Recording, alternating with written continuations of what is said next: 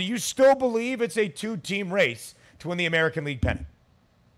I do. And the Astros, despite losing Verlander yesterday, which was only to a calf issue, which I think is obviously good news for them. It's not an arm issue or shoulder issue or anything like that. It's just a calf issue why he left early.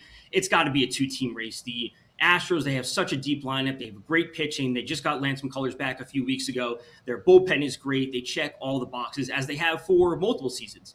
And for the Yankees, if they can get a fully healthy lineup in there, we know that they can compete with the Astros. I just don't see any of these other teams making a significant run. When it comes to specific playoff matchups, that's where I'll have interest in some of the other teams with longer shots to win just their specific matchups. But taking down the ALCS over the Astros and the Yankees is just not something I see happening for any of these other teams.